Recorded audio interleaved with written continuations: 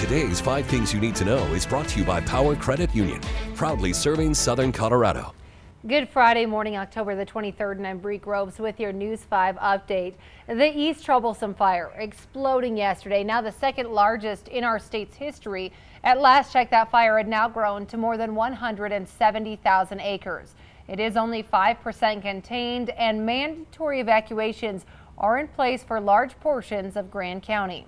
The Cameron Peak Fire, that's been burning for more than 2 months now in Larimer County, is 57% contained. It's at 207,000 acres, and we are hearing reports that it has damaged or even destroyed around 300 buildings. COVID-19 has canceled the high school football fall season for the Manitou Springs Mustangs because of a community outbreak, and the team would not be able to play those mandatory 4 games to qualify for playoffs, so they will be asking CHSAA to play in the springtime.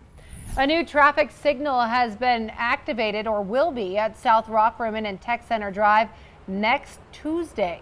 The $5.5 million project added ADA accessible ramps at the intersection. It replaced sidewalks, curbs, and gutters to improve drainage as well.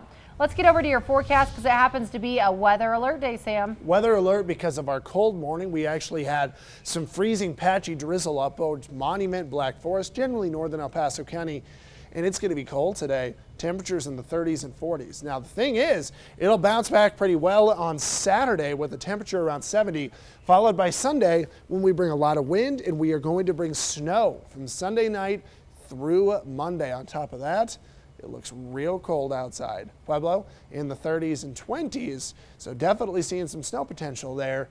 Track it as we go through time. Thank you for listening to today's 5 Things You Need to Know, sponsored by Power Credit Union.